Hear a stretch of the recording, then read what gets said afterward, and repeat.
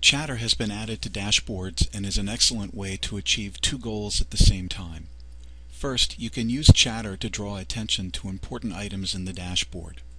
Second, by using Chatter in dashboards, you can help your team discover the benefits of Chatter, which, as we know, is a new way of communicating for all of us. Looking at this Boston market dashboard, let's say I'm the team manager and I want Nicole to make more phone calls. With Chatter, I can open the chat feed and write a message using the @mention feature.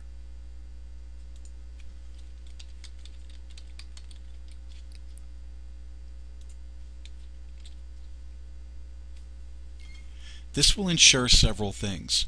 First, Nicole will get an email mentioning this chat, so I know she'll get the message. Second, I've made it clear I want her number of calls to go up.